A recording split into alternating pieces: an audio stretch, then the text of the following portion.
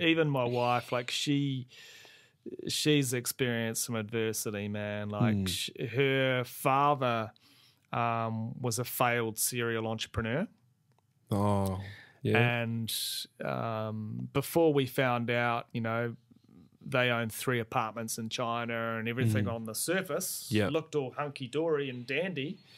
Wow. Little did we know that, you know, he was doing all these failed business projects that he was always one more business project away from cracking it, but they just kept falling down. And he just was digging himself a deeper and a deeper hole to the point where the loan sharks kept coming knocking. And, cut a long story short, he ended up having to flee China because otherwise he would have gone to jail, and left my wife's mum. And she's in China, bro. Like, fucking, she's dedicated her whole life to him, and she's lived. I don't know if I've told you about this before. No. And she's had this government job, just, you know, worked, saved, just done a normal life. The mother, yeah. And he's been taking all these risks, and so now he's living in Chicago. Oh, wow. And, bro, he just got... When did he move there? About 4 years ago. Oh, recent. Yeah. It's pretty recent. And he's got a green card. Green card. He just got a green card, bro. So he got granted some sort of asylum. And then, just like last week, he got a green card, which we're quite... Are they still, like, family still on good terms? Oh... The mum and the dad, they don't speak. Okay. Because I was thinking maybe you could bring her over.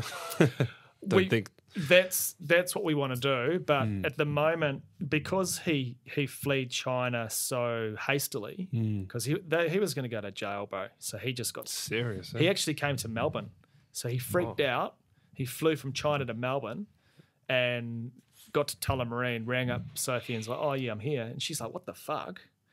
And so she went out to meet him at the airport and said, "No fucking way, you get your ass back on that plane and go back to China." And then he went back to China, and then he realised he was just panicking.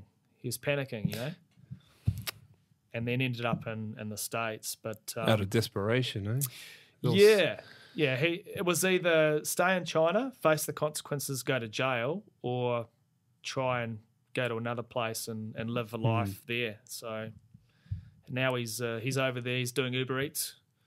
Yeah, man. He's you know, living a cheap kind of life and just surviving.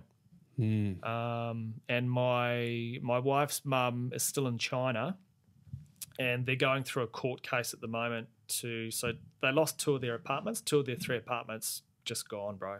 Like repossessed. All that paid debt back. There's one last apartment, which a lot of her personal money went towards, but because it's under her father's name and her mum's name jointly, they have to go through a legal process to sue her father so that they can sell it. So this is how ridiculous it is, bro. Wow. So that's the adversity that my wife has had to kind of go through. She's going through that now, huh? Yeah. And, you know, she's had to deal with me, man. So I don't know how she's still standing, man. Like, she's just an absolute rock. Yeah. But I'm very blessed to have her in my life.